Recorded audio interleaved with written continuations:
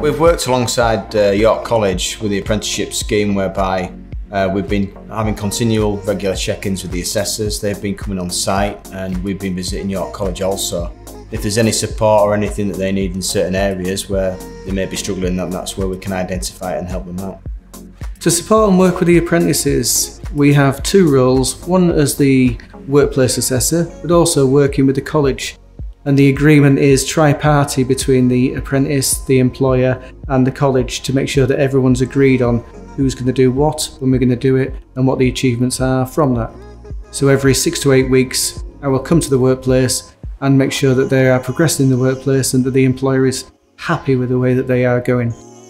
The assessor comes to the workplace, and then we sit down and we talk about any breakdowns and tasks I was doing during that week or the previous weeks. Then he was helping me to complete the criteria in the MVQ folders and with any other queries I had about my apprenticeship. When Mark comes in, obviously he'll ask me how I'm doing and how I'm getting on with my MVQ. Have I had any holidays?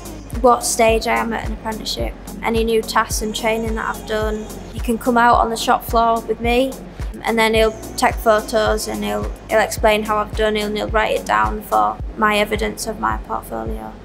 Working with the employers to ensure that the apprentices are successful in their goals is vitally important, and something we do right from the beginning to make sure that what the college offers is what the employer is after, and also to make sure that we can deliver what they're after.